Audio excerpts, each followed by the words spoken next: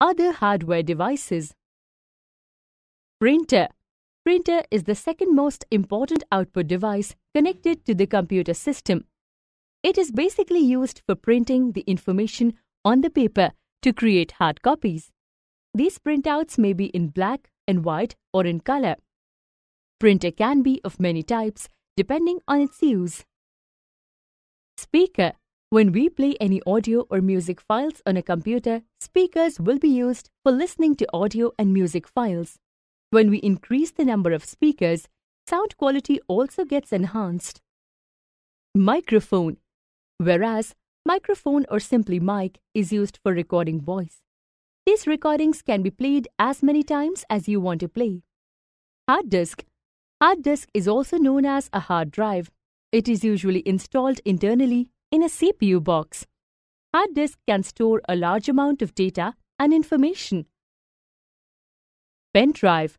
It is a small storage device but can store data and transfer it from one computer to another. Joystick. It is used for playing games. It is also known as the control column. It helps to move the items on the screen. Software. Hardware alone cannot work on its own. Software tells the CPU what to do. Hardware requires instructions to perform a function.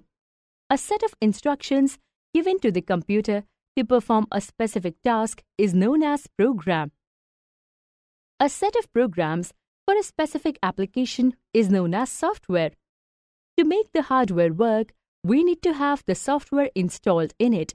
It cannot be touched and seen. Now, understand software with the help of an example. Types of software. Software are of two types: system software and application software. System software. Software provides the basic functions that are performed by the computer. It is necessary for the functioning of a computer. Operating system is a part of the system software that makes a computer run. Example: Windows 7, Windows 10, Linux, etc. Application software. Application software is used for specific purposes. Some popular examples of application software are Microsoft Word, Microsoft Excel, Tux Math, Tux Paint, and MS Word. Working of a computer. Every computer works by following steps given below. Input. All the commands and instructions given by the computer user to the computer system are known as inputs to the computer. The inputs may contain keystrokes by keyboard, commands using a mouse, alphabets, numbers, image, audio, etc. Input devices. Inputs to the computer are given with the help of input devices. Some popular examples of input devices are keyboard, mouse, scanner, etc. Process. To work upon the instructions and command given by the user is known as process.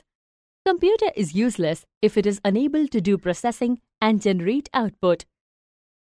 Processing device. The devices used to work on the given commands and instructions are known as processing devices. CPU is the main processing device of the computer system, which executes user instructions. Output. After processing the data, the computer will return the results or output. The result of the processed data is given returned by the computer in the reply with given input by the user. Output devices. All the computing devices used for showing data as an output to the user is known as output devices. The output may be in the form of a soft copy or hard copy.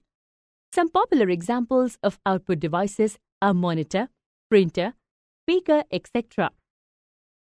Let's understand input, process, output with the help of some examples. Input devices. Inputs to the computer are given with the help of input devices. Some popular examples of input devices are keyboard, mouse, scanner, etc.